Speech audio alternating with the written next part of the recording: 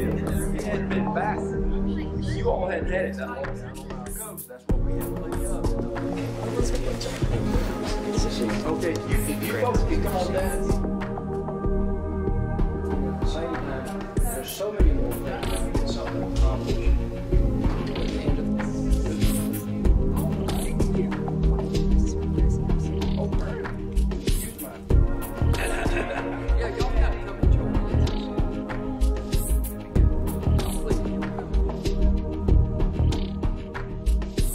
Universities and need me to write a letter to wish y'all all good A's. And that mace you see up there in that glass case is the oldest mace used by any state. We weren't a state, we weren't even a country. We were all subject to the crown. Was our speaker for a while there, and of course later on he became ambassador to Canada. Now we have some famous South Carolinians on the wall and picture gallery. The only president born in South Carolina, his picture's on the $20 bill. Who is he?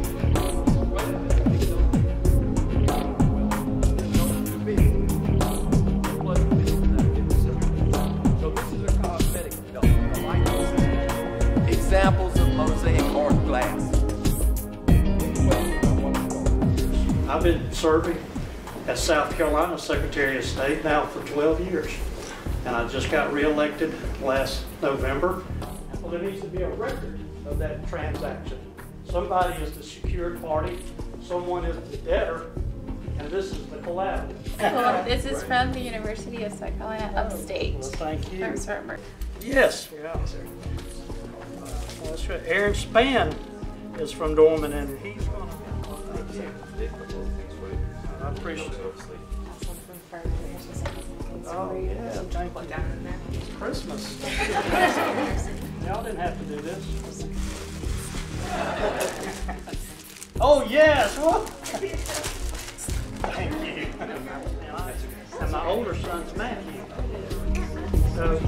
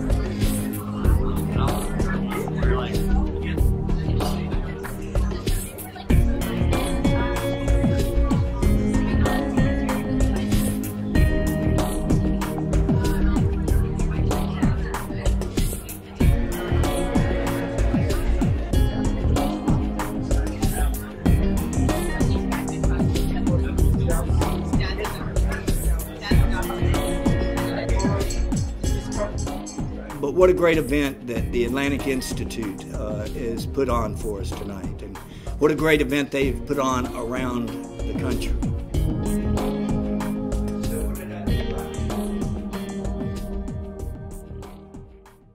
So I think to be a leader, you have to first have the courage to look inside yourself and decide what will best self-actualize you. Leadership is never giving up on what you really, really want. But I think there's one common attribute that any and every leader has to have, and it's the ability to communicate. I think for me, probably the best quality you could look for in a leader is a sense of humility. Y'all didn't know I got married.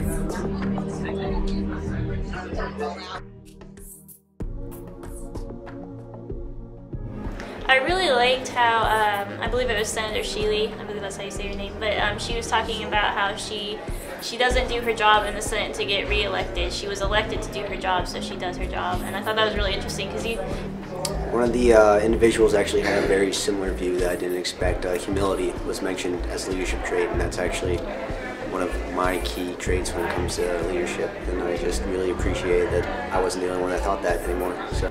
For me, the most inspirational part of this dialogue dinner was just to be able to hear the different aspects and different opinions of those who are in leadership, not only from the government standpoint, but also from just the different colleges across South Carolina. I think it was also being surrounded by people who want to be leaders as well. That gives you that sense of like, I can do this, they're working towards the same goals. And you have people who are here encouraging you to reach those goals and do what you need to do to get there, and giving you, resources like, this is what you need to do and this is how I came about. So I think that was the biggest part for me.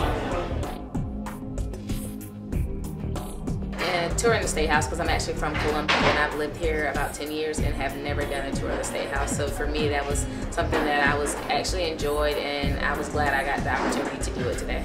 Oftentimes it's understood that people who are older than you have the wisdom, where people just around you have just as much wisdom as anyone else could. What I liked about the evening was that we talked about leadership, and to have different perspectives from the students, the professionals, the wide ranges of their experiences and how it impacts our lives. What I enjoyed about the leadership was the diversity of people that I saw and interacted with, young, seasoned, as someone said, and that they really began with the idea that leadership begins not at the top, but it comes from the bottom, and it's an interaction and connection between people, and that's what's really so important about the dialogue of the Atlantic Institute, that it allows all of us an opportunity to interact with each other and reach beyond what we're familiar with, and to a greater good and more communication and global communication.